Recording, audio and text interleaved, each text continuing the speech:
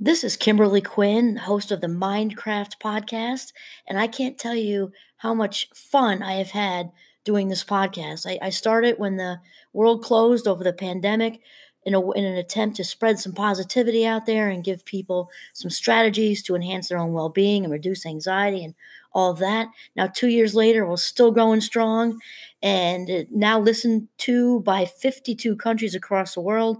And I've even helped some of my students get going with their own podcasts. It's super easy to do. And I'll tell you, if you haven't heard about Anchor by Spotify, it is the easiest way to make a podcast with everything you need all in one place.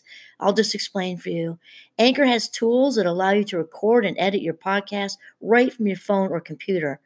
When hosting on Anchor, you can distribute your podcast on listening platforms like Spotify, Apple Podcasts, and more. It's everything you need to make a podcast in one place. And best of all, Anchor is totally free. Download the Anchor app or go to anchor.fm to get started. It is a ball. Start today. Greetings, Minecrafters, and welcome to another Minecraft discussion. My name is Kimberly Quinn, and I am thrilled to be here today. We've got a real snowy day going on. I'm all snuggled up and ready to have a chat with you about restoring serenity to your day. Really about restoring serenity to your day. And I think most people have heard the Serenity prayer. And it's also secular. It doesn't apply to any one particular faith anymore. Though it started from a man's name, Reinhold Niebuhr. Hope I'm pronouncing it correctly. And I think he's a Protestant theologian, I believe. So it's definitely Christian prayer, but though it's been now used and expanded to be in the 12-step programs. And that's where I remember it from, is hanging around Alcoholics Anonymous when I was about 12 with a parent in recovery. And it made sense to me then in my, young head. And you'll see it written in a little bit different, in some different ways, but it's just so important and so applicable to today's, media saturated, fast paced world. I mean, I think we just lose track of not just the value of our moments, therefore our life minutes, but that we really can have a serene day, even with things going on. So, anyway, just the first part of it goes like this: God grant me the serenity to accept the things I cannot change, the courage to change the things I can, and the wisdom to know the difference. And I remember when I went to the anniversaries and things as a kid, and I was also, quite honestly, I was shallow how, because I was also there for those huge cakes with a high test frosting and those big flowers. My sister and I used to argue over who got the corner piece and the flower. Just a little sidetrack. Anyway, that's the only part that they said when I was there. And then I actually looked it up before doing this podcast, and it's longer. I'm not going to go through the whole thing. The next few little phrases, though, are so important. So after the wisdom to know the difference, it says living one day at a time.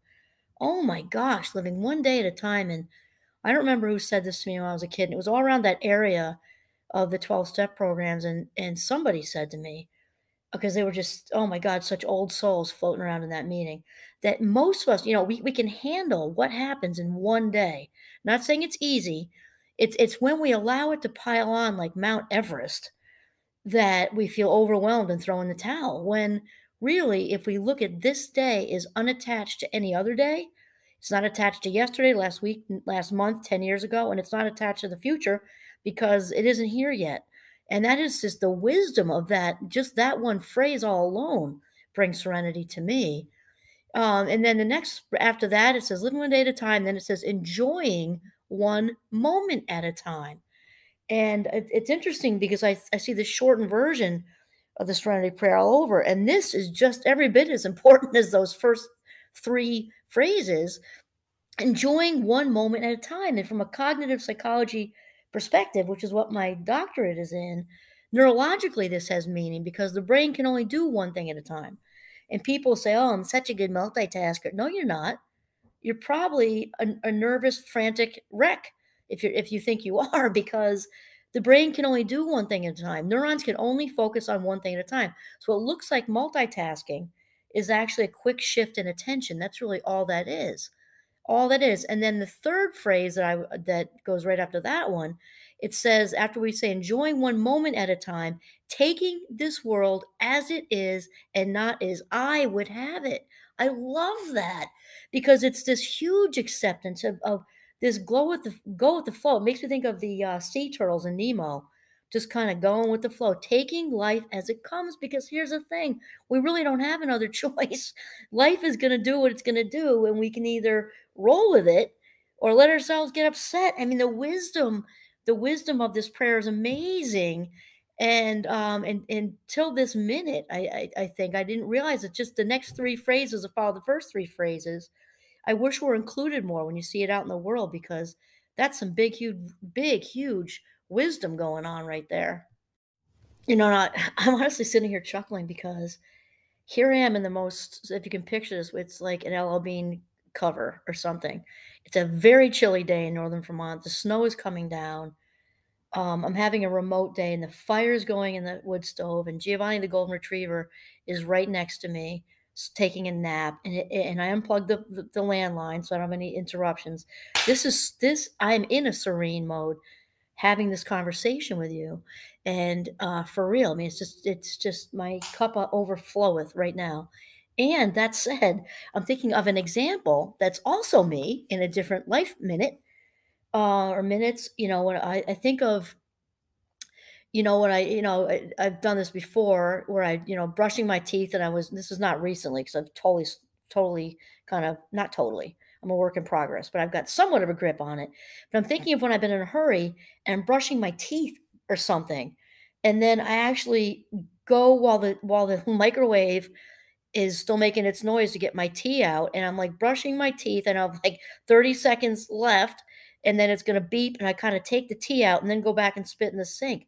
That is so ridiculous, and I'm humbly admitting to you, while I'm sitting with total serenity right now, with the wood stove going, and the golden retriever and phones unplugged and everything, that because I'm a work in progress, that has also been my reality, and more than once. Or I go into the bedroom to get something, and then I notice that the laundry is stacked up, and instead of focusing on just brush your teeth. And now that I'm way more along the road with mindfulness than I was with that example I just said to you, we can be mindful doing anything. We can be mindful brushing our teeth. And actually, I have another example, and this was this morning. I was just about actually I had some great ideas for the Minecraft YouTube channel, and I stopped myself, and I did jot them down so I didn't lose them, but I jotted them down very quickly because I was about to do the dishes, and I believe it or not, I was looking forward to doing the dishes because after 25 years or whatever, we finally got a new kitchen, and I love keeping it clean. It's actually joyful for me. It is serene. And I said, "You know what? Wait. I don't have to jump into that videos." And I love doing them. It's not that. It's just that I was already started with the dishes. So I actually there was like a small success for me here because I wanted to jump right into the other thing. I said, "This will maybe take 15 minutes. Let's enjoy the hot water. Let's just get the dishes out of the sink and put them all away.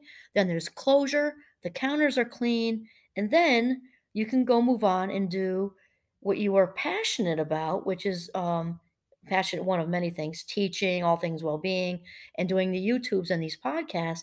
And it worked, and it was great. And that was a small success that I had this morning. So I thought I would share that with you. And I actually mindfully did the dishes. I literally enjoyed the hot water, especially since our house is so cold. I enjoyed the closure of putting them away. Yeah, it was a success. So here's the thing, right? So lastly is to, since we've debunked the whole multitasking thing, since we know it doesn't exist, we therefore don't have to set the bar there, right? To be these great multitaskers, since it doesn't exist. We can only from a neurological perspective, neuropsychological perspective, do one task at a time. That's just how it is. And so once we accept that, we are off and running.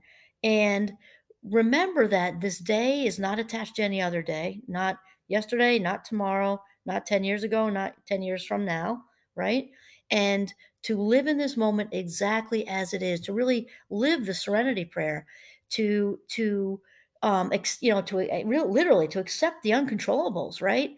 And the courage, and also maybe add in their strength to control what we can control, and then the wisdom to really be able to differentiate one from the other, what we can control and what we can't, and to just let go. Just let go and take life as it comes. This is what we're talking about. This is how we bring serenity into our lives, because we do not have to be neurotic and frenzied and rushing around.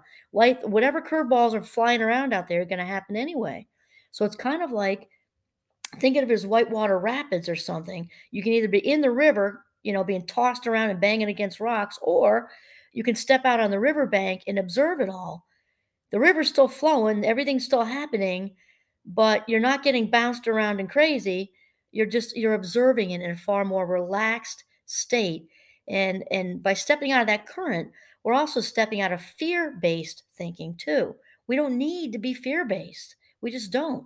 Those are just there is really no fear. Only people thinking fearful thoughts. Same thing with stress. There is no stress either, just people thinking stressful thoughts. So there you have it, how to bring serenity into your day, each and every day of your valuable life minutes. Just to slow it down, one task at a time, step out of the river. And the other thing is that you surprisingly, when people sort of become masters at this, not even just anywhere along the way, it's going to be improvement, right?